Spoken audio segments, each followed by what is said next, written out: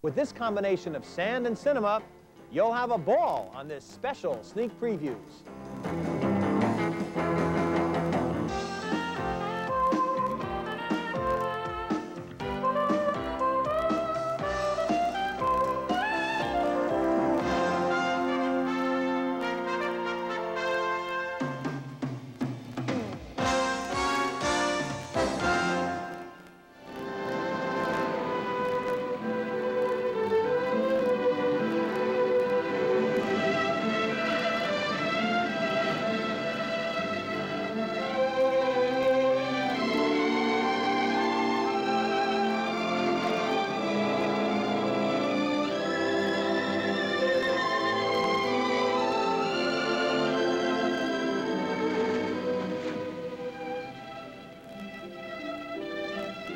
I never knew it could be like this. Nobody ever kissed me the way you do. Nobody? No, nobody. And nobody who ever saw From Here to Eternity can ever forget that scene with Burt Lancaster and Deborah Kerr. Of course, the most famous beach moment ever captured on film. And this week, as you can see on the special sneak previews, we take an affectionate look at all the sun and the fun in beach movies over the last 36 years. I'm Jeffrey Lyons. And I'm Michael Medved, and I've always wanted an excuse to dress like this in public. And the whole craze for sun and sand cinema actually began innocently enough back in 1959, when one fictional 16-year-old tomboy decided that she would do absolutely anything just to learn surfing and to hang out and hang 10 as one of the boys. Sandra Dee was the original Gidget in the first of 6 films about the girl whose insulting nickname is actually short for Girl Midget, and who, courtesy of some dazzling special effects and a suitably modest bathing suit, can shoot the curl with her hunky co-stars, very young Cliff Robertson and the perpetually smiling James Darren, a beach movie regular. A year later, Where the Boys Are focused on college kids in Fort Lauderdale for spring break, where co-eds Dolores Hart and Paula Prentice are impressed by the sophisticated wit of 2 of the boys they've found, Jim Hutton and future tanning champ George Hamilton. 2 days left of this vacation.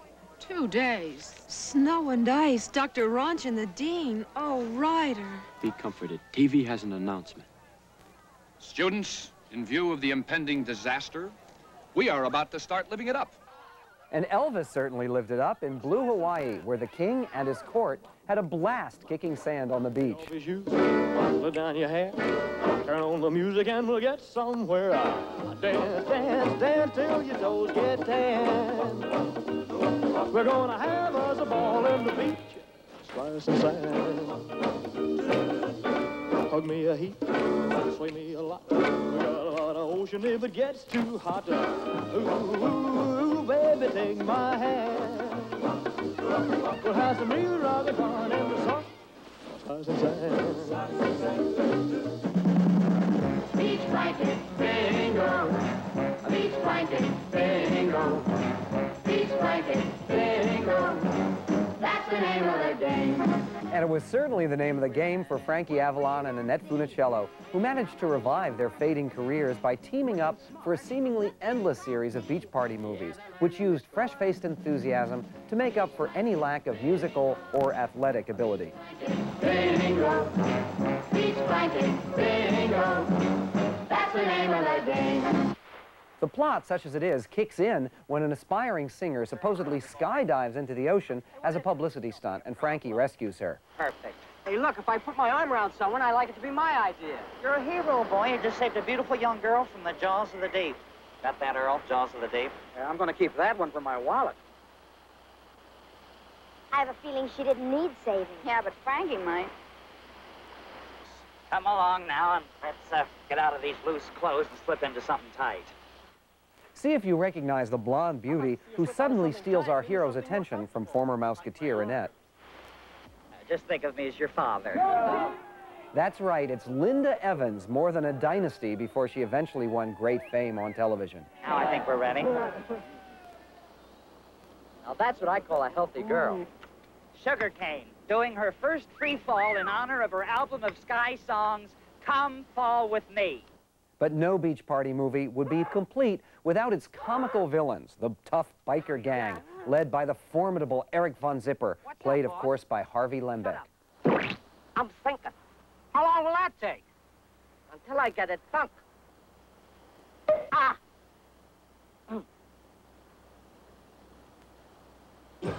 Some 20 years later, Frankie and Annette reunited for Back to the Beach, a slice of nostalgia whose title we borrowed for this show. They're now middle-aged, middle-class parents from Ohio who go back to California to visit their daughter. But wouldn't you know it, Frankie meets an old flame, Connie Stevens, who's thrilled to see him. Honey, you are still the best-looking thing on this beach. Somebody get me a net!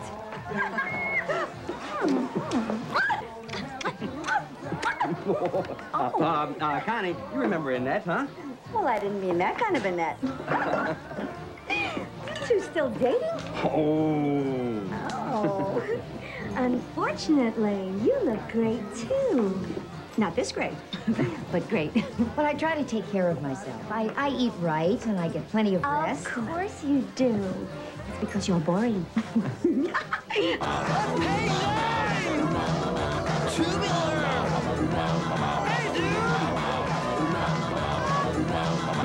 To give this picture a strong contemporary edge, Pee Wee Herman turns up to perform the deathless ditty, Surfin' Bird. Back to the Beach is, in fact, the only film in history ever to feature both Pee Wee Herman and O.J. Simpson, who makes a cameo appearance in another scene. But Frankie is still the star, showing he can still surf in front of process shots just as brilliantly as yesteryear, and impressing his family by displaying the admirable cool he always shows when he wins the climactic surf-off.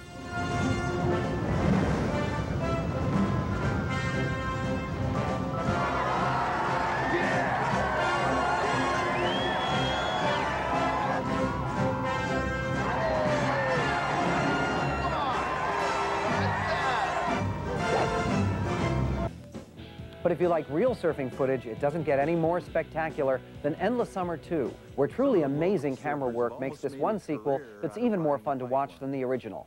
I call them the varsity. Local boys like Johnny Boy Gomes, Michael and Derek Ho, Liam McNamara, Sonny Garcia, Larry Rios, Jerry Lopez. These guys are pipe specialists. If you think you're going to hop off a plane from somewhere, go out there and dazzle someone, you're in for a very humbling experience.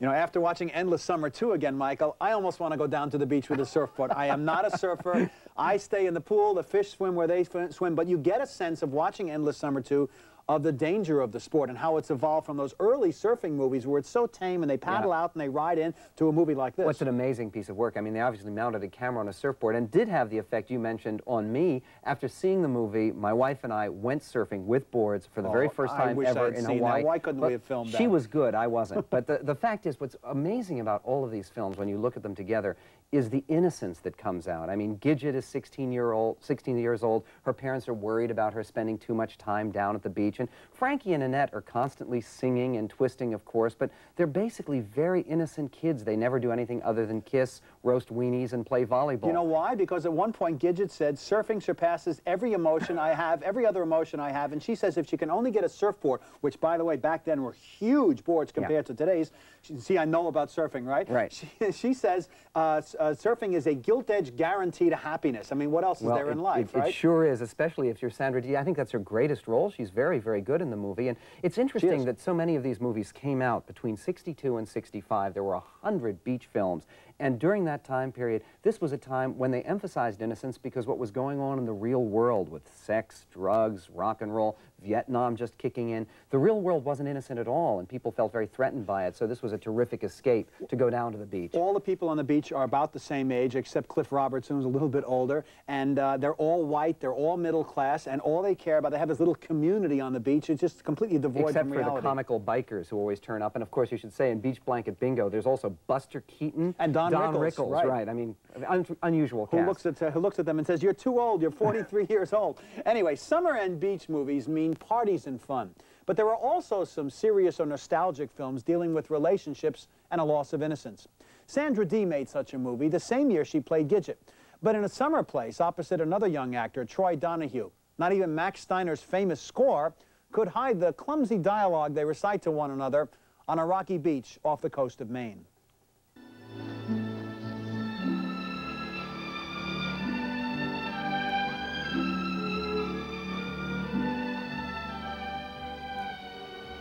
It smells so good.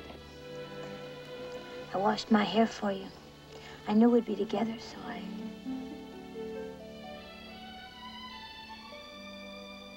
love you, Johnny. I love you. I love you so much I ache inside. I feel the same way too, Johnny. Meanwhile, in a nearby beach house, his mother and her father, Dorothy McGuire and Richard Egan, rekindled their long-ago summer affair, though they're now inconveniently married to others. I'm perfectly willing to come to you whenever you want me.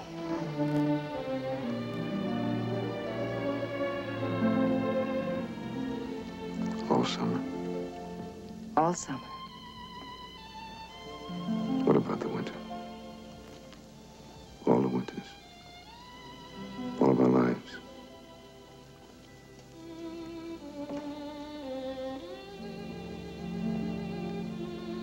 I'm not as pretty anymore.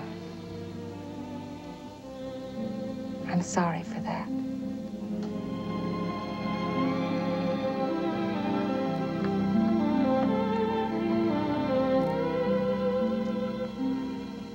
I love you too much to speak.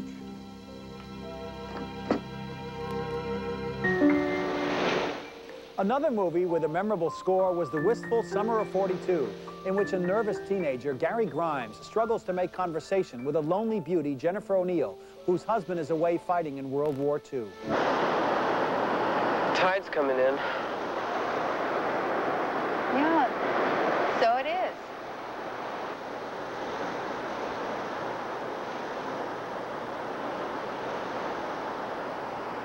Have any other heavy objects you want moved?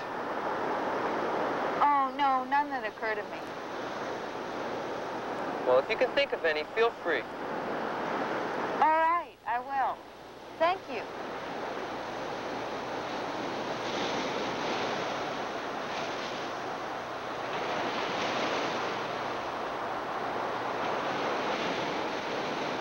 Will you be at home tonight? Pardon? Well, I thought I might drop by. I have to be in the neighborhood. Feel free to drop by. Another older woman has captured the attention of another awkward teenager, Jonathan Silverman, in Stealing Home. Here he's urged on by his friends, including Jodie Foster. Yeah, I'm a woman. I know these things. Oh, boy.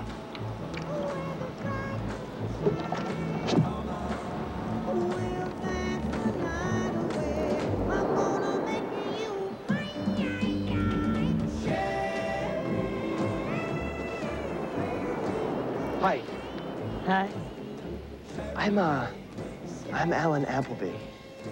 You have peanut butter on the corner of your mouth, Alan Appleby. Oh, God. You're the boy who watches me every night. No. It's all right. I like it. You do? I missed you last night. Yeah, I was there, really. I know. I was only kidding you. Oh, kidding. Can you make it tonight? Tonight? Let me see what my plans are. Yeah, I can make it tonight, sure. Great. I'll make it special. Special? Oh, my God.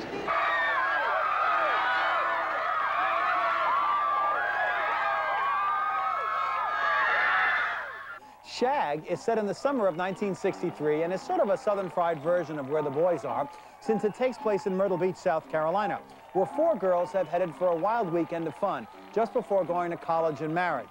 One of the girls, Bridget Fonda, has entered a beauty pageant and hopes the judges of the talent segment appreciate her as much as her friends do.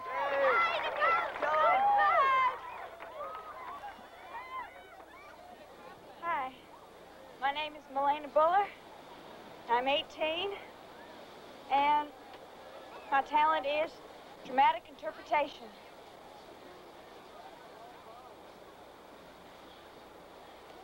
Yankees and Tara? Well, I won't think about it now. As God is my witness,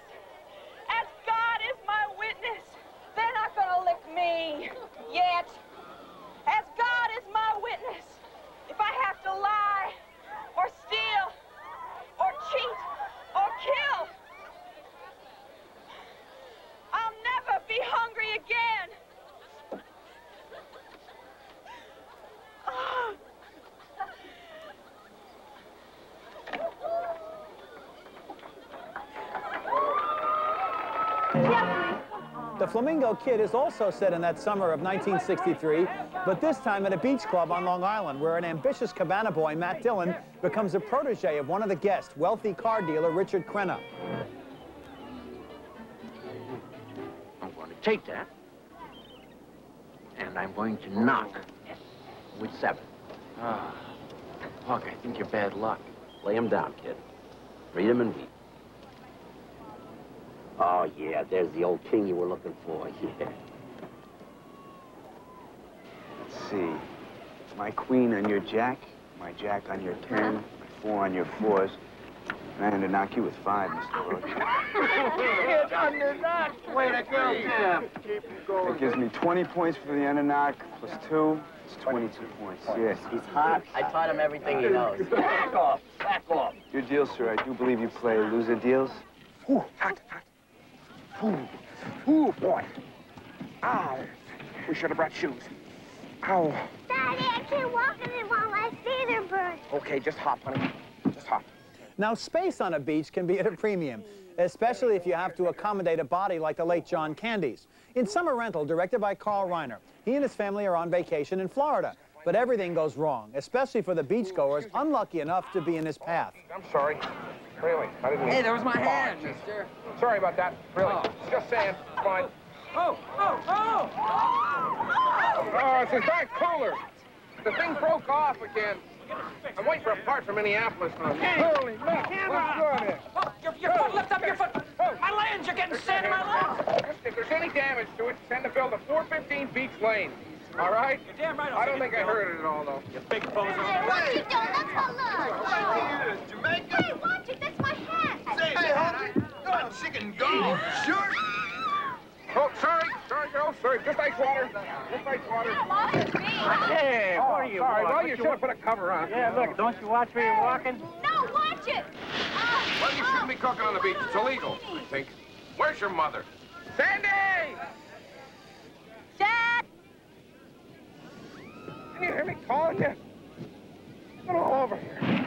I enjoyed watching Summer Rental again. It can't help but remind you how much we all miss the late John Candy. And it also reminded me a little bit of a wonderful French film called Mr. Hulot's Holiday with Jacques Tati. Another film where he goes off for what he intends to be the perfect vacation, but everything goes wrong. And even in that kind of vacation, when it's a beach movie, there's sort of an air of nostalgia about it because he's these precious moments in the sun which are supposed to last you for the rest of your life. Another film which comes to mind in these sorts of movies is Lifeguard, with title player Sam movie. Elliott, tutoring a protege in how to be a lifeguard year after year on the beach. But talk about nostalgia. Summer of '42 is one of my favorite all-time films. It created the aura of 1942 and the loss of youth, and this Gary Grimes loving Jennifer O'Neill from afar, this unattainable woman. But I got to tell you, the one I identify most with is Flamingo Kid, because I was there at the Atlantic Beach Club in the summer of 1963. Here comes the nostalgia. Yeah, and I saw people playing, sitting around playing pinochle and canasta all summer, and it captures that perfectly. And there's a wonderful scene in the movie in which Matt Dillon's father, a plumber, played by Hector Elizondo,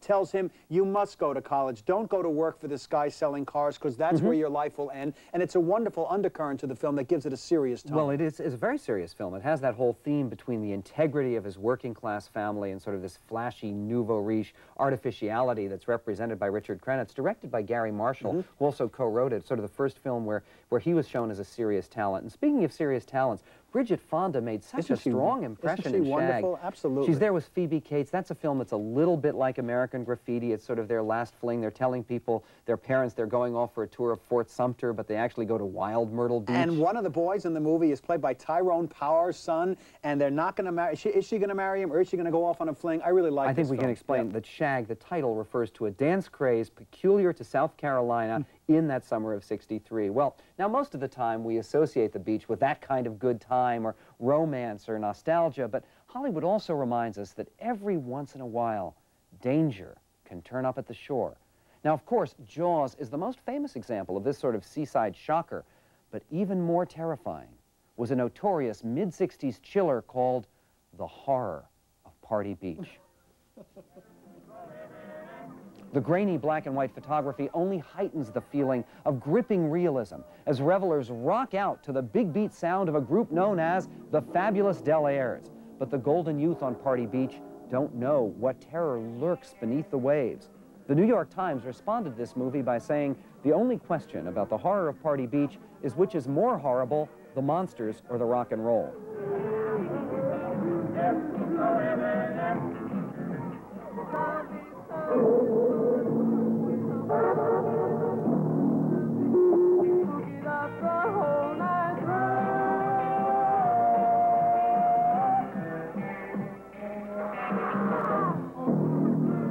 A pair of radioactive atomic zombie sea monsters that look a bit like ambulatory artichokes attack a series of unsuspecting nubile victims, eventually displaying their fearsome light bulb eyes and sausage teeth.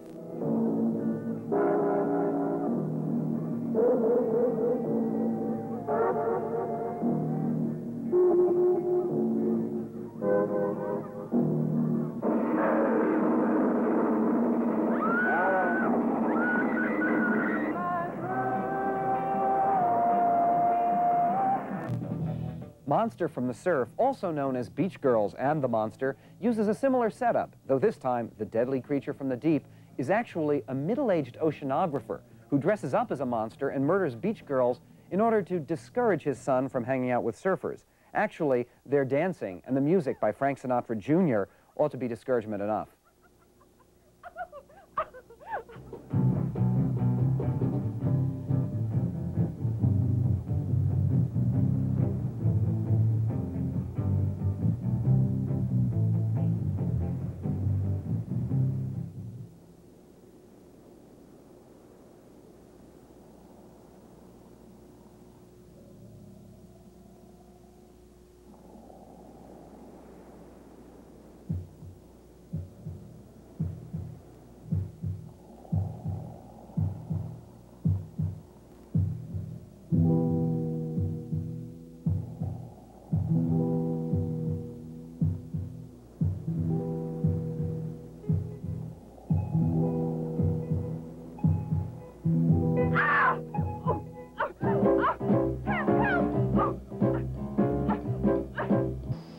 Surf Nazis Must Die featured another sort of beachside horror with a band of Aryan thugs led by characters cleverly named Adolf and Eva, who determined to take control of the beaches in an earthquake-ravaged California. Samurai surf. Ding 'em up. Terrible lip-syncing is more of a threat to them than any rival surf gangs.